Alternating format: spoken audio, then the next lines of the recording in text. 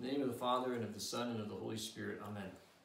On behalf of the entire Brotherhood of St. Tikhon's Monastery, we want to assure you of our prayers during this difficult time as we have round-the-clock services, doing your commemorations and remembering the entire church, and indeed all the people of America and throughout the world for their health and well-being. Oftentimes we've been asked, why does God give us these situations in our lives that may be difficult? And we must respond, it is an opportunity for us to grow in our salvation.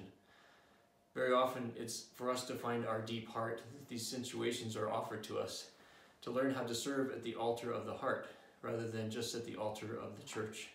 And in fact, as St. Dionysius reminds us, there are 3 liturgies that are going on, one in heaven, one on earth, and one in our heart. And the purpose of the liturgy on the earth is to unite the one in heaven with our heart.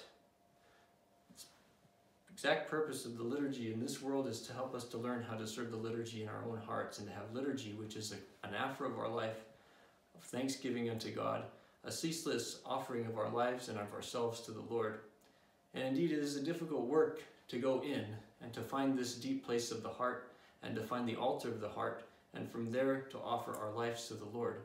But it's precisely now that we've been given this opportunity that we can all learn to strive to enter more deeply within our own hearts and to find the Lord there waiting for us.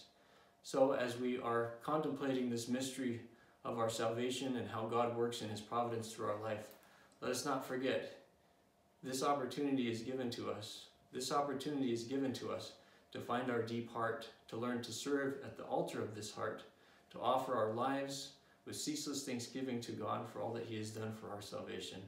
To whom be all glory, to the Father, and to the Son, and to the Holy Spirit, now and ever, and unto ages of ages. Amen.